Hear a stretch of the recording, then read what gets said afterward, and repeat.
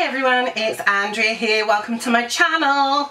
Following hot on the heels of October's Spookathon is November's Non-Fiction November. This is the second year that this has been running apparently. Obviously I wasn't on BookTube the first year, but I'm here now and I'm loving it.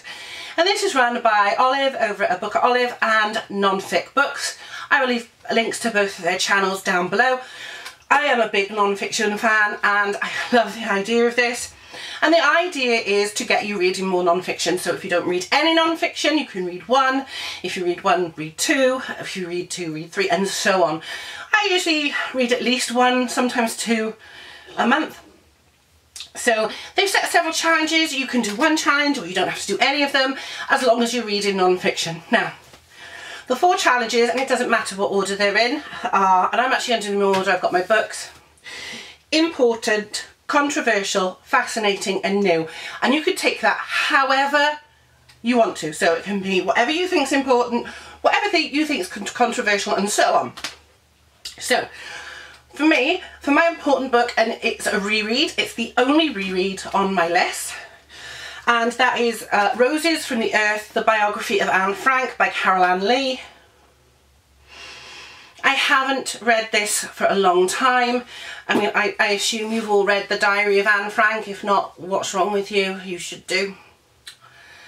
And so it's just a biography, and it just says, this book will be an enrichment to all those interested in Anne Frank, her short life, her family and the circumstances that led to her terrible destiny.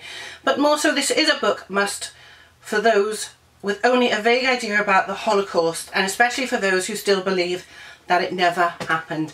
And I do think that is very important. We must remember what happened in World War II, and this is why I class this book as important.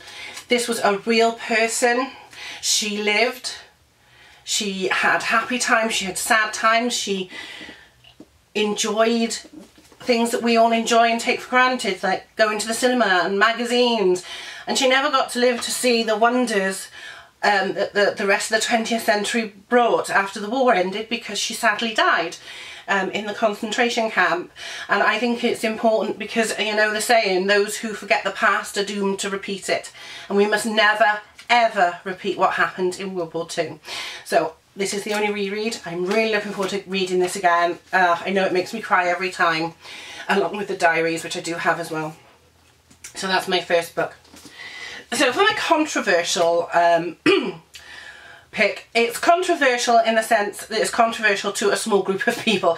It's not a big controversial thing, but the book I'm going to read is Tony Williams with Humphrey Price's Uncle Jack, which is a book on Jack the Ripper. This is one of the ones where they claim, my uncle was Jack the Ripper, Uncle Jack. It's controversial in Ripper circles and Ripperologist circles because there are so many books that say, I know who the Ripper was, and then they don't provide any evidence. I haven't read this one. This is one I picked up in Hay on Wye. Claims the solution at last to the famous crime story of all, which it's not, because there are still various things going on.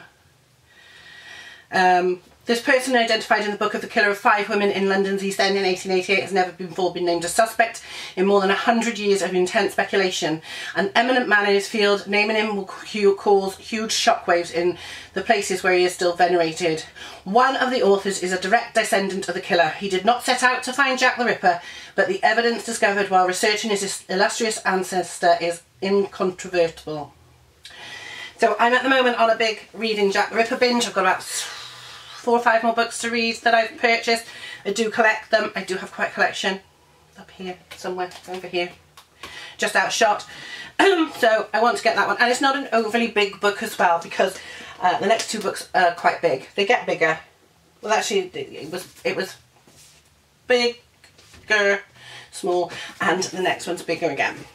So amazingly, the next book, which for me is Fascination, is something I've been fascinated with for years, and it's turned out that myself and Olive from A Book Olive are reading the same book for Fascination, and that is The Keys of Egypt by Leslie and Roy Adkins. Been interested in Egyptology for a very long time, have a lot of books on the subjects, DVDs and documentaries. Basically this is the race to read the hieroglyphs. So it's about Jean-Francois Champollion, who was the man who completely deciphered the hieroglyphics, and of course there was a an English physician named Thomas Young, who was also trying to solve the things, and between them they did manage to do it with Champollion, just making the biggest discoveries. It's going to be absolutely fascinating, having seen the Rosetta Stone in person as well. I love the Rosetta Stone. I love the British Museum's Egyptian collection. It's one of my favourite places to go when I'm in London, I'm not going to lie. I'm really looking forward to getting into this book. And for new, I have a huge tome of a book. It's a big beast of a book. It's a bit of a brick.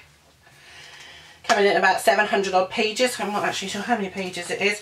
Including the notes and the index, it's 745 pages. I'm sure Olive would appreciate this, because I've never read anything about Russian history, but this book is The Romanovs, 1613 to 1918 by Simon Sebag Montefiore, Montefiore, I'm not sure, I probably butchered that name. So this tells the story of the Romanov family from 1613 until the end in 1918. And as you can see, it is a massive book. Now, I have read in the reviews that there are a few mistakes in this book, so I'm going to read it with a bit of an open mind. It's got the family tree, photographs and illustrations of paintings, and of course there are photographs as well. All the way through it. I'm really looking forward to getting to this one. This one is a big chunk of the book. I do not expect to read much more in November other than those four, because this one is absolutely massive. I've got to be honest, I saw this not long after it first came out. It came out in April this year, so it's not only is it new to me, it's actually a new book. And I saw it in Waterstones and I've been eyeing it up ever since. And I thought, non-fiction November, perfect time to crack on and read it. So I picked it up on Sunday from Waterstones, because I'm glad they're open till 4 o'clock. So I snuck off down there before rehearsal.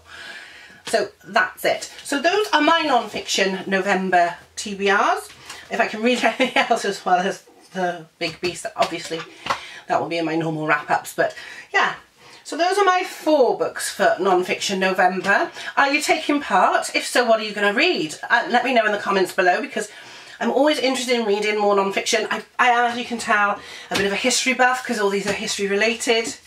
Romanovs, Keys of Egypt, Jack the Ripper, and Anne Frank. Can't get much of a difference than those though. So let me know what you're reading, because I would love to know more good non-fiction to read, especially if it's historical. Yes, I will be back very soon with some other videos, but for now, that's all from me. So if you've liked this video, obviously give me a thumbs up, share, comment if you've read any of these books, or if you intend to join in with a non-fiction November. And of course, subscribe if you're not already a subscriber. And I will see you very, very soon if I've not been crushed by the books. Bye.